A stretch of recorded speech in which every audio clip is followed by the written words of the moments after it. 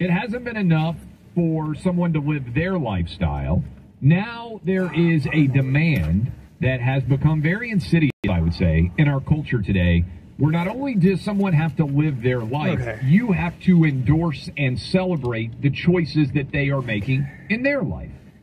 And this transition between mutual respect in terms of adults being able to make adult decisions and no, it's not only you have to allow me to make my choice, you have to support and praise the fact that I have made my choice, and that has translated into all facets of society. And that is the background for what happened last night in Philadelphia. The Flyers are the NHL team, the professional hockey team in the city of Philadelphia. They had a Pride Night, which has become very, very common in the world of sports. And as part of that, you are not only required to acknowledge that people can choose who they want to love, you're also now required to celebrate their life choices. It's a big growth in the expectation. A Russian hockey player by the name of Ivan Prokhorov decided, even though he played for the Philadelphia Flyers, he was not willing to put on a gay pride jersey as a part of their festivities last night in Philadelphia. And this has turned into a big story as he is being ripped to shreds by many different woke sports media out there. But he said it was simply a matter of his Russian Orthodox faith. Listen to this when he was asked about it immediately after the game. I respect everybody's choices. My choice is to stay true to myself and my religion. So he's now getting lambasted, as you can well imagine, Buck, for his decision not to wear a gay pride jersey. This comes on the heels of several players, if I remember, in Major League Baseball also saying, hey, yeah, you know what, we prefer not to wear the gay pride jerseys. There's a big difference between allowing people to make their own choice, Buck, and demanding that you celebrate their choice. And that is a distinction that has been lost in many ways.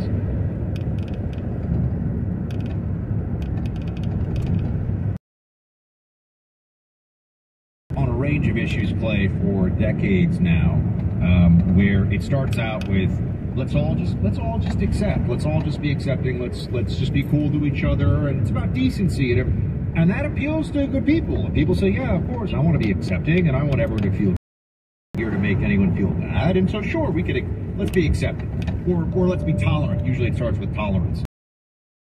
But you really got to accept this, and then you have to celebrate this. Yeah, and that's the way the left has. Look, the slope is slippery. This is the way they've operated on many things in the social issues realm. And I just think it's interesting to me that the NHL, who's making this decision at the NHL? Great question. I really don't know. I mean, I figure you would have a better idea. I'm sitting here thinking, NHL audience demanding this in any way? You know, the NHL tweeted out recently, we wrote about this at Outkick, trans women are real women. But kind of out of nowhere, because I'm looking around, I'm thinking, like, the average NHL fan is and again, I'm stereotyping, but Western, beer-drinking, cold-weather-loving, kind of beefy dude, right? I mean, if you were like, hey, what's the average NHL fan look like? I'd be like, he's probably 49 years old, weighs 4 he should, loves beer, and likes watching guys fight. That would be my general, like, yeah. Not a lot of pronouns in the bio or not a lot of mask wearers. Not a lot of people out there that are saying trans women can get pregnant, men can get pregnant. There's not a lot of that out there. And so it's a fabulous question because this also ties in the state of Florida. The NHL had job fair, I'm sure you saw this, Buck, in South Florida, where they specifically and aren't welcome at this job fair.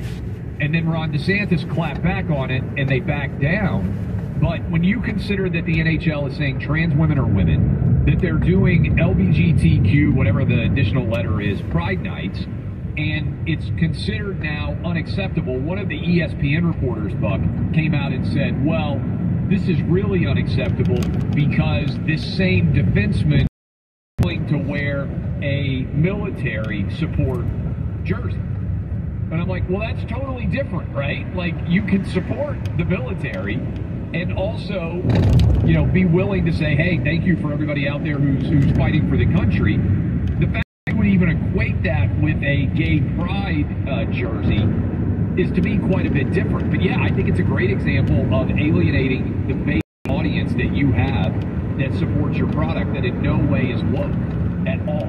In fact, they despise the stuff, generally speaking. And have they done this in other leagues? Oh, yeah, because Major League Baseball has done it. They had a controversy because a couple of Rays players refused to wear the jerseys. I don't think the NFL has done it, to my knowledge, on the jersey itself, but it's definitely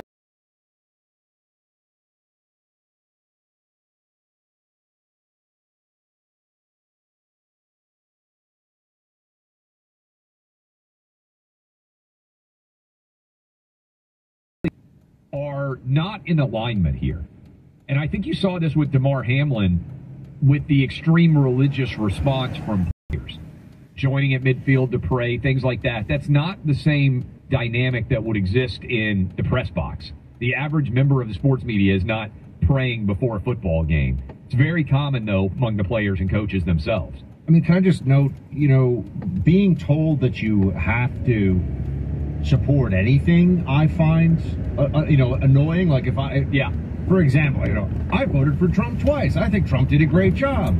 If someone said, well, you have to, you're not allowed to be at this rally unless you're wearing a MAGA hat, for example. Yeah. I just put this out there.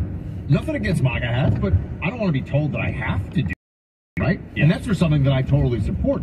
I just think that the notion that people should have to, you know, in area, especially if you're a hockey player, so it's nothing to do with playing hockey. I don't think you should be forced to support any political cause because it sets this precedent, or any cause. Period. I don't really understand why anybody would think that that wouldn't lead to trouble. I mean, because if you let me kind of take it to the next level. If you can be told you have to wear, it was a gay pride jersey. Was that the gay pride? I don't even know the story. Clay told me about the story. Gay pride jersey. Why can't you be told you have to wear a BLM jersey? Yeah, I don't know why you couldn't be told you don't have to wear a BLM jersey if you're going to play hockey. You know, hockey's not diverse enough time to put on jerseys, right? You could see how that would happen very easily. So I just think that this is a bad precedent to set. Well, it's bullying, basically, because you're telling somebody, hey, you have, and again, there's a big difference between accepting, like, you have the right to make a choice, and you should have a right to want to celebrate something or not. And I just think it's becoming shifted from the acceptance to celebrate it. And, you know, I understand the point of things that are blandly inoffensive, right? So if you choose that you want to wear pink cleats because you're fighting breast cancer, problem with that, right? Players sometimes wear pink cleats or pink, like arm sleeves or whatever else on their uniform. But if you mandated that everybody had to do anything, then it has nothing to do with the job itself. I think your analogy of wearing a MAGA hat, even if you support Trump, because the idea that you would have a requirement as to what you're going to wear based on your, it's really becoming omnipresent. And you look at it with the Ukraine, with the him, her, and the pronoun, and email signatures, like, it's really kind of crazy. Yeah, I mean, I don't want to be, unless it's a wedding or a funeral or I'm in the White House, I don't want to be told to wear a jacket and tie. So I definitely don't want to be told that I have to wear it as some kind of political or cause or any other affiliation. I bet a huge percentage of our audience, Buck, has felt pressure to change their email signature, if you have an email address at work, to preferred pronouns in it. I remember the first time I saw preferred pronouns anywhere. It was actually at Vanderbilt University, and where I went to law school, and this was years had their pronouns on, and this is probably a decade ago, and I thought, this is the dumbest thing that I have ever seen in my life. And now, almost every corporation has got the signature to put your pronouns in it. And if you don't, I've gotten tons of emails. I bet you have $2 from people who say, hey, my spouse or my company is requiring this or whatever it is. And if you don't celebrate and comply as if sharing your pronouns is a normal thing, there are consequences at work. What do you think would happen if you for most people who work in some worked at a corporate law firm in New York, that you're at one of those big management agencies out in LA, do you think anybody would challenge you if you put one of the, you know how they have these new pronouns now too? Like my pronouns are like, you know, Z as in XE, and do you think that HR want to go down that path and try to mess with you, or would they just have to respect it? You know, if my pronouns were like Z and, you know, Zena, you know, Z-E-N-O. No, I mean, I think that there was a great from a college campus. I don't remember who the kid was, but he said that, you know, you got to choose how you were addressed, and he said that he wanted to be addressed as His Majesty every time that he was called on in class. And that those were his preferred, you know, choice terms. And it turned into, there's like, well, you're mocking the process by which we call on people. He said, no. The idea that you have preferred pronouns is the mockery. I'm just pointing out the absurdity of it by choosing a signifier to identify myself in class. It actually is really funny. So, you know, if you... The idea of choosing your pronouns, to me, gets really funny because it does lend itself naturally to, well, I get to choose my adjectives. So I can't be referred to in any article unless you say the incredibly brilliant and handsome Clay Travis. Like, no. And yet, that's effectively what we're being told exactly what we do all the time. The pronoun, I always say this, minor. It's not about politeness. That's not why they care so much. They actually use the desire to be polite as a weapon against people of reason, sense, and rationality. And they can't play the game of, it's no big deal, just do it. If you don't do it, it's a huge deal. That's exactly what they try to do all the time. Why are you so focused on this, they say. And you say, why are you? Yeah, Ivan Provorov is just like, yeah, you know, I'm just not that into it. I'm going to choose not to do it. And they're like, reminds me again, I think we played this audio before, of the old school Seinfeld episode where Kramer doesn't want to wear the AIDS pin. And he gets confronted. He will not wear the ribbon, right? That's right. Yes. Yeah, the ribbon. And they come after him for not wearing the AIDS walk. I mean, we're really kind of live in that era now where it's not even hyperbole, it's not satire, it's real life. Kramer tried to tell us. Some companies come into existence to solve a problem or make life easier at home. Legacy Box does that. Sure. Let me tell you, a lot of you right now are coming out of the holiday season, and you probably make memories with your kids, with your grandkids, with your aunts, your uncles, friends and family, far and wide. And maybe you got those right now stored on your phone. You look down at your phone right now, okay, that's digital, that's in the cloud. Hopefully that's taken care of. But how many Christmases have you not preserved? How many pictures out there in the attic? How many of those are not going to be preserved forever? And you kind of feel a little twinge in the back of your mind when I mention all this. Why not just go ahead and take care of these memories forever, once and for all? Go to Legacy Box. They've done this for 10 years. They have a team of more than 200 trained technicians. They'll hand transfer all of your tapes, film, cassette tapes, whatever it is that you're sending to them, to a digital file to be able to preserve. What do you do? Go to legacybox.com/clay. Use my name in the URL to get a great discount on your deal. Legacybox.com/clay. That's how you get started. You're going to love the results of having all these family memories digitized and preserved forever. Legacybox.com.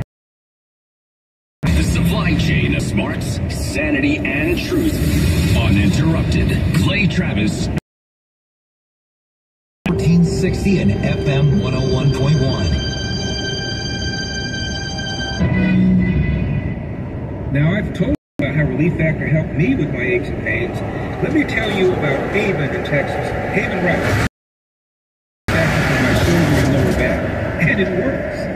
Hey, my husband started taking Relief Factor for his upper back and hip and didn't think it was working until the pain was coming back. Relief Factor just works. We are so happy it's working for you and your husband like it does for thousands of others across America. Relief Factor is a 100% drug-free solution developed by doctors to help your body attack the underlying inflammation causing pain. Your first step to becoming pain-free could just be to order the 3-week quick start for only $19. Over 500,000 people have gone on to order more. Go to relieffactor.com, 800-4RELIEF, to find out more about this offer. That's 800-4RELIEF. Live your best life and feel the difference with Relief Factor.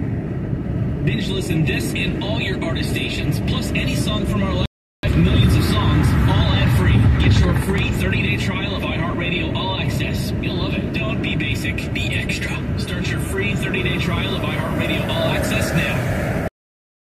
You look great.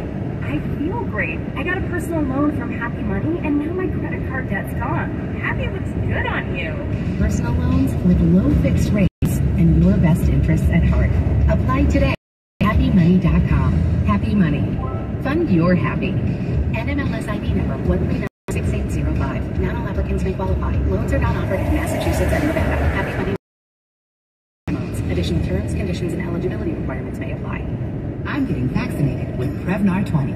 So am I, because I'm at risk for pneumococcal pneumonia. I'm asking about Prevnar 20 because there's a chance pneumococcal pneumonia could put me in the hospital. Age 65 or older, you may be at increased risk for pneumococcal pneumonia. Ask your doctor or pharmacist. 20-valent conjugate vaccine, a Pfizer vaccine that can against pneumococcal pneumonia in just one dose. Prevnar 20 is approved for adults to help prevent infection.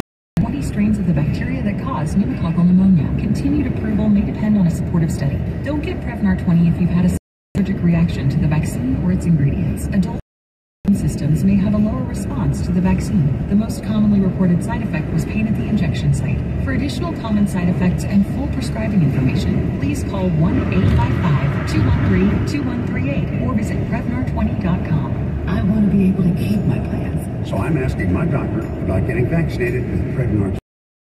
Well, where's each individual worst nightmare? Become real. Feel real fear. I think I've felt it before. What? I said. It sounds like every other horror movie trailer. Yeah, I guess you're right. Hey, here's some real milk to relax that monster voice. Thanks, but this is my real voice. Delicious. Hey, dude, this movie is adorable. Let's wrap it up. Get real. Mel? When should your education begin living your career? Your first class or your last? At University of Massachusetts Global, the answer is both. Our programs are designed from the career data and up-to-date employer trends, working hand-in-hand with industry advisors in your field.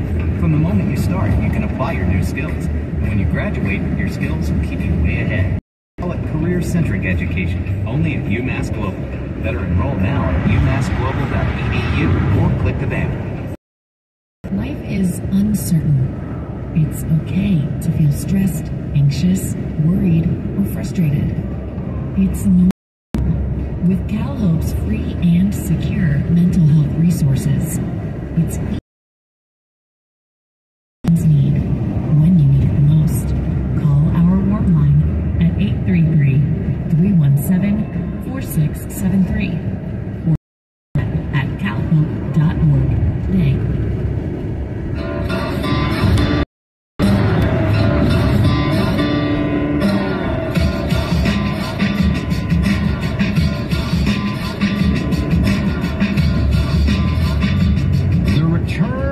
The Trump is in, my friends, to social media. We're seeing now news stories all over the place. This one was from NBC this morning. They were claiming it as an exclusive at 9 a.m. that in his comeback for the White House, being president, Trump has access to Twitter already, should he choose to use it. And then also his campaign, as he does have a campaign, he's formally a candidate, is petitioning his Facebook account. Look, I think Facebook, I mean, first of all, obviously I think they should do it, but I think Facebook has to do it, which has been my point all along about Twitter, that on some of these issues, one damn are going